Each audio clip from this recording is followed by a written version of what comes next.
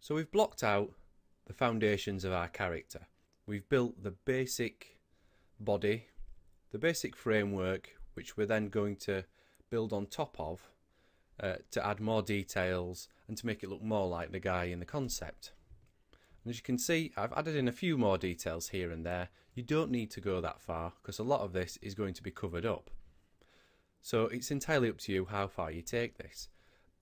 I've done a little bit more on this model just because then I can put it to one side and I can use it on a future project if I need to, and it's had that little bit of extra work done on it. And you never know, while we're working we might decide that maybe his top or whatever he's wearing may come around here rather than be a sleeve, in which case it shows his shoulder off a bit more, and we've already built this little bit of detail in here just highlighting these muscles. So it's completely up to you how far you take this. So next we're going to concentrate on his clothing. Let's bring back the concept. So as we can see, we have a bandana around his face covering up his nose and his mouth, a belt, straps on his arms, some sort of cape. There's not lots of detail in this concept, but that's the idea really. I didn't want to nail down the design completely. I wanted something to give us a starting point, and then as we're building we can change things. If, for example, he's looking too symmetrical, he's got straps on this arm here and on here, we may decide get rid of the straps on this arm just to give it make it look less mirrored and a lot more interesting. As a basic rule, you should try not to make your character concepts completely symmetrical. It's too boring. It's not very interesting to look at, and what you want is a more interesting silhouette. So if you imagine this guy had a bright light behind him and he was just black, he'd have quite an interesting silhouette because he has all these going on. He has this bit of armour just on one shoulder, the belt, and they help to break up the symmetry. So what we're going to do is we're just going to focus on blocking out the clothing. We're not going into super high detail at this point. We just want to get the shapes in place and just see how it all balances out. And like I say, then we can assess just what needs changing, what needs tweaking, what works and what doesn't. Because at the end of the day, what works on a 2D image may not work on a 3D image. So that's enough waffling. Let's go in and start to build some of the clothing and the straps on his arms, his bandana, his poncho, etc. And we'll just see how it's looking as we're going, and change things if we feel like they need it. Again, like the first video, I'll start off by building some of the elements, but then I'll slip into a time lapse just to speed up the video and just to give you a general overview of what we're doing and how I'm approaching building some of these elements. But what I'm going to do, I'm either going to use the base model we have, duplicate the geometry and then work on top of that, because that'll give us the main shapes to start off with, or I'll start off with basic primitives, but you'll see that as we're modelling. So let's go in and start to build his bandana. Now we could select this and select these, increase our selection, duplicate that, and we've pretty much got the bandana shape. But if we look at the edges and the edge flow, we want the edges to go completely round like that, horizontally. Now this is so that we can build in creases and just so we can add in a bit more detail, and the actual flow of the cloth actually flows a lot better. So what we're going to do is we're just going to duplicate the top one like so, and then we've got the starting point for our bandana. We will scale that down, and then we're just going to bring that down and scale it in. Again, bring it down and scale it in. Now don't worry too much about geometry being underneath other geometry. When we come to create the game model, we'll get rid of all that. For this version, we don't really need to worry about it. So there, we're just scaling them out so it fits over his actual mouth. And then this section needs to be raised because that's over his nose. But what we can do is maybe just select everything else and then bring that down like that, and then I'm just going to scale the edges in, and that'll give us a nice lip on the top. Just smooth shade that, and we'll hide the wireframe. As you can see, we're already starting to build up that bandana shape. What we might do is we may refine the shape of the head slightly, just pulling out these corner points, because it's looking a bit square, but we can tweak that as we go. Again, bring this in slightly,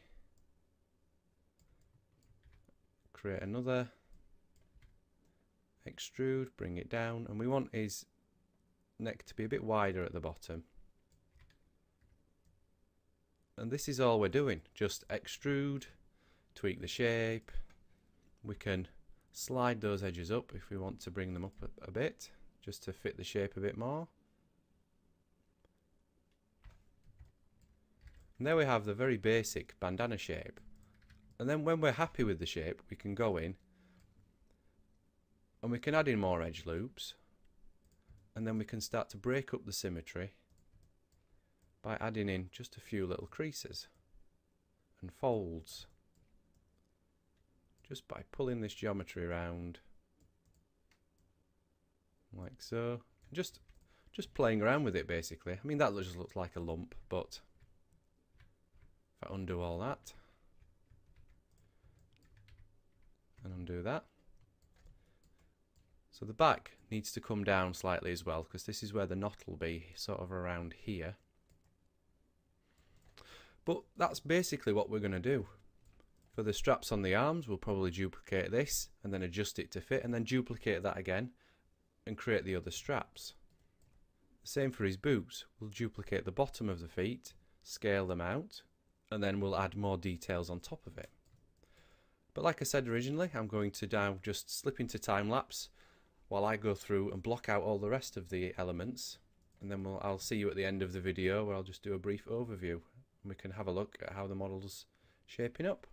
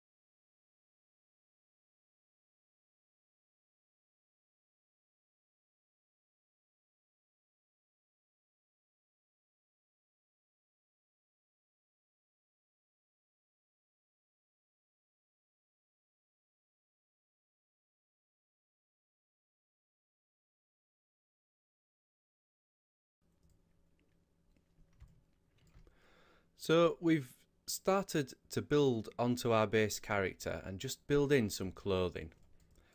As you can see, I've just been using primitives to get me started, and I've also been using the base mesh as well, just to build on top of and duplicate areas. And sections like the feet, I deleted the bottom bits from the mesh just so I could work work on the boots a bit more freely and adjust the shape without the base mesh popping through. I'm going to continue on now and basically just adding more detail here. I need to add in the belt around here, a glove sort of with some studs on here, but again that will just be like these straps across the knuckles here with some studs on. This will have some depth, and I'm just going to continue on, but what I'm not going to do is I'm not going to go in and add in loads and loads of details. This does need some more wrinkles and creases because it bunches up at the back, but we'll add that in the next video. The same with this here, this poncho. We need a belt around his waist and one along his across his shoulders here, and we're just going to experiment with some ideas and just play around with it and just build what we like into it, just to make him look more interesting. It doesn't matter if you veer off from the concept slightly, so long as you've got those key elements in there, which we have done. We've got his bandana, we're going to build in his armour here, which again we'll start from a cube and just mould that into shape. To get the hard edges, we're just going to bevel them. So if, for example, we want to harden the edges of these straps, which we will do eventually, and we'll probably build in a few creases in them as well, but again that's in a future video. All we're going to do is just press B. Well, in Silo press B. In whatever application you're using, just bevel them, and that will harden those edges for you. Now what that does, that means that rather than creasing them, which a lot of applications let you do, this will keep that hard edge information, so that when we export this, which we're going to do to Maya, we don't have to worry about going back in, adding in all the creases again, because it will already be built in to the geometry in the form of these bevels. So from here on, continue modelling, add in whatever details you like, play around with it and just have a bit of fun. You know, make him as interesting as you like and spend as long on him as you like. But just block in the clothing. We're not interested in adding in details yet. We just want the basic shapes in there, just so we can see how he's looking, get an idea for the flow of the geometry, and also trying to avoid symmetry. Like he has his straps on this arm, but I've avoided putting them on that arm. If I hide his poncho, you'll see he's sleeveless on this side, but I've added a sleeve on this side here, just to get away from that symmetry. And obviously he'll have his armour on his shoulder here. The idea is this hand will be holding his sword, and this arm will be sort of his shield arm. So he needs the armour on his shoulder, he'll be holding a shield or something, possibly in this hand here. So this arm needs to be, and this side of his body needs to be armoured up. But you get the general idea there. Like I say, just play around with this model a lot more, build in a lot more of the basic shapes, more armour onto his boots, maybe add sections into his poncho so there's different layers, and just get to a point where you're happy to move on. And then in the next video we'll start looking at just adding in a bit more detail and maybe building in his hair and deciding on what we're going to do about his eyes as well.